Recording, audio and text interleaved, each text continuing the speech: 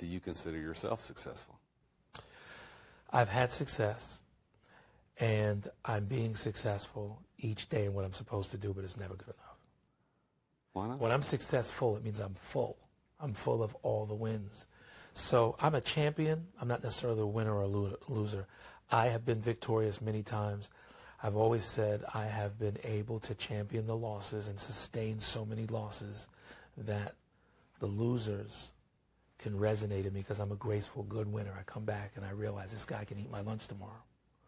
The winners who have integrity, who have purpose, and understand that the victors are supposed to help others. The winners are here to help the losers. We're all winners. As many times as I've been in competitive situations and I didn't get the best of it, I came away with an experience. I came away with measures of how I lost. I looked at the game film with no tape in the camera.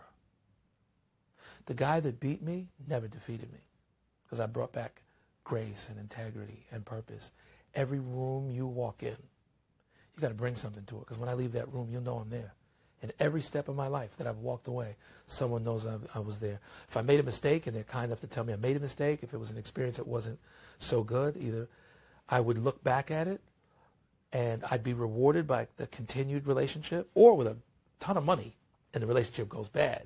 But that integrity never took me out of the game. That's why I'm sitting here with you, brother.